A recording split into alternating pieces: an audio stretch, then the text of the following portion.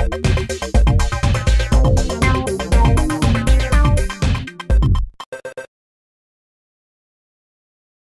there, welcome to Cord Cutters, the show that's all about saving you money by getting rid of your pay TV subscription.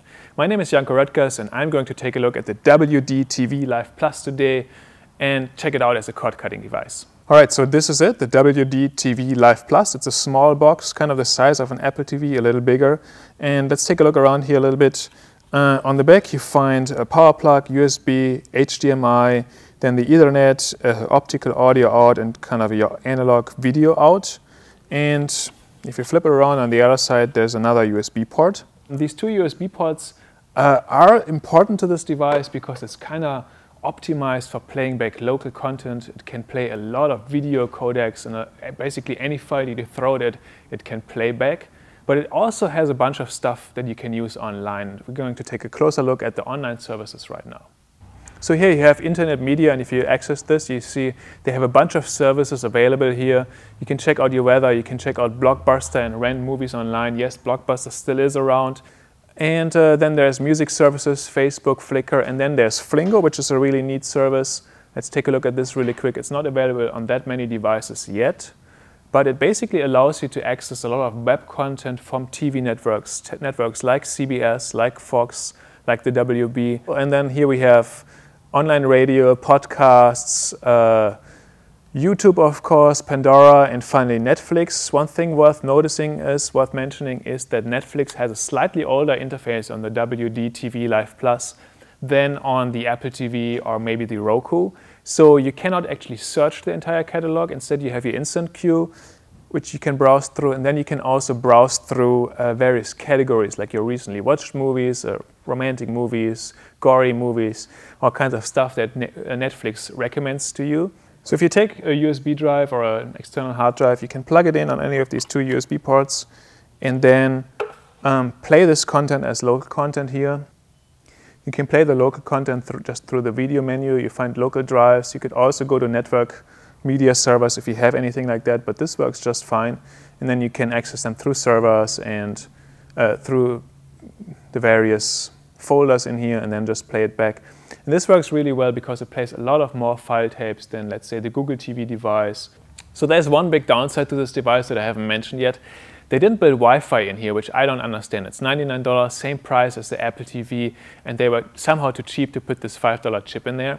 But then again, you know, if you're comfortable with stringing cable through your living room, if you're close to your router, it's actually a pretty good choice because you can access a lot of online content with this. You can play lots of file formats with it.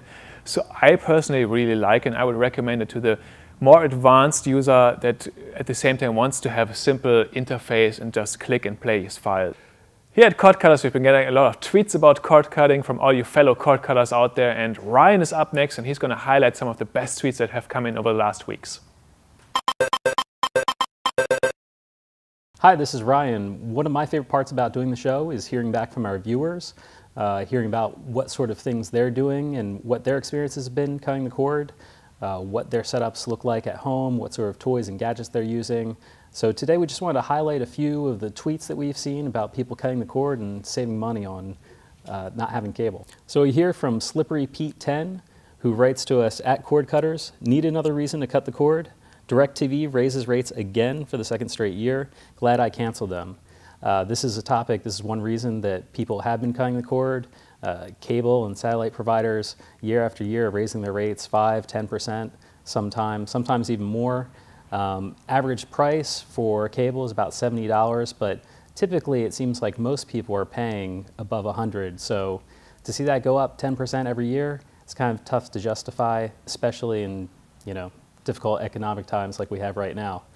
Gavin at Brit in Canada writes to us, ordered a 10-foot optical cable to go between TV and receiver to get 5.1 from OTA rather than cable.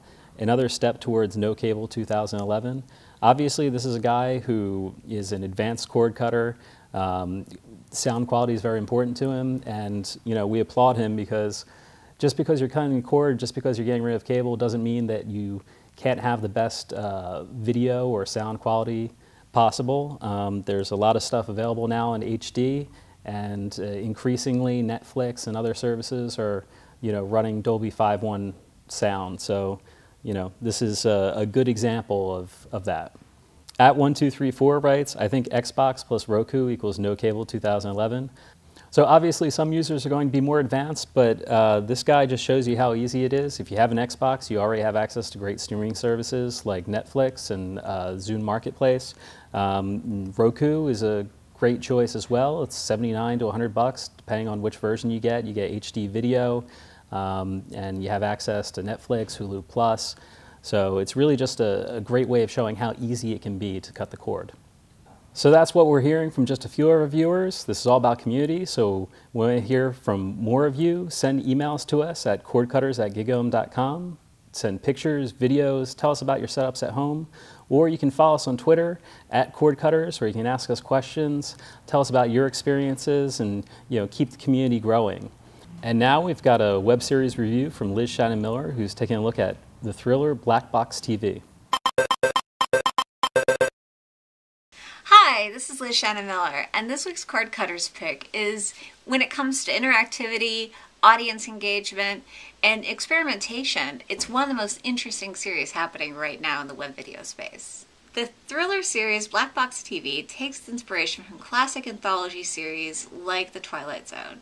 Every episode focuses on a different story revolving around a central question, one that haunts the audience as the episode ends. Creator Tony Valenzuela has been working on YouTube for years, and by getting prominent YouTubers like Phil DeFranco and iJustine to act in Black Box, he's able to bring in a large YouTube audience pretty quickly.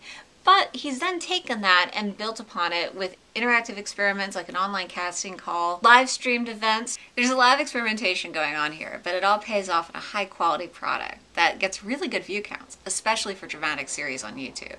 So check it out, especially because, there are a lot of series out there, but this is one that's not afraid to challenge what a web series can be.